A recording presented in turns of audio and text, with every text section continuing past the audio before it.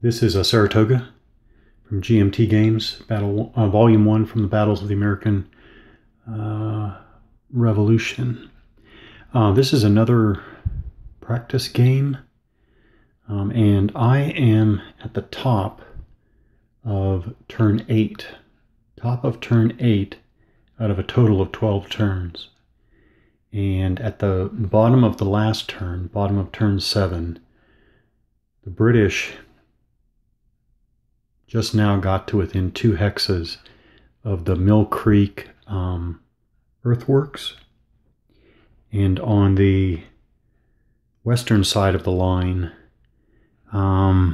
Fraser and the Germans just now got to the middle branch.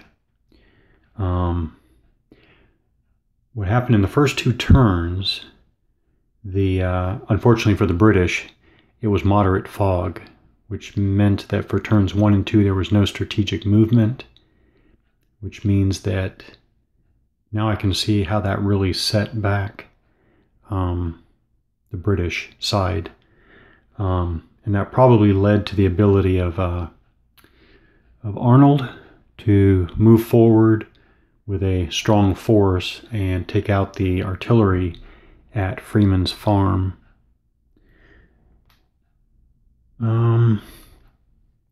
What else? I'm going to go ahead and play this through, but boy, it just really shows me the significance of basically a few rolls, a few decisions can have a huge impact.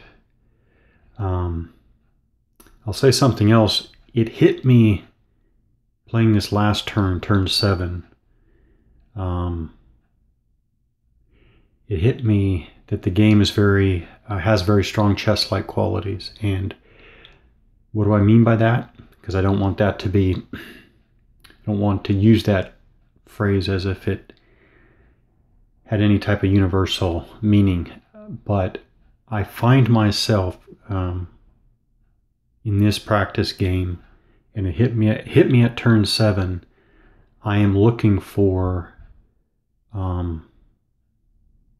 I'm trying to optimize my moves, trying to optimize the routes, even the combats. The design really, I think, pushes players to find optimized moves. And that, I guess, coupled with it only being 12 turns altogether, coupled with the number, I mean, we're only talking about 40 units on the American side, for example. So the number of units, even the size of the battlefield. So really quickly, we're talking a battlefield of, hang on. So quick scan, at the widest point, the battlefield is only about 25 hexes wide. And the battlefield is about twice as long north to south. So the scale of units to ground and time, 1 hour turns, coupled with the design, well, the game design, definitely makes for encouraging a play style that focuses on looking for optimized moves. So we are at the top of turn 8. So the British roll a 0, +1 for their army initiative, 1. Americans roll a 3, +1 for their army initiative, for a total of 4. No momentum chit play. So the Americans will have the initiative at the top of turn 8.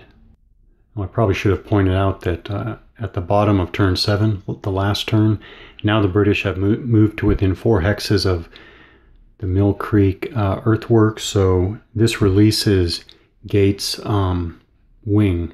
And so now the Americans get to take advantage of that first, having received the initiative at the top of turn 8.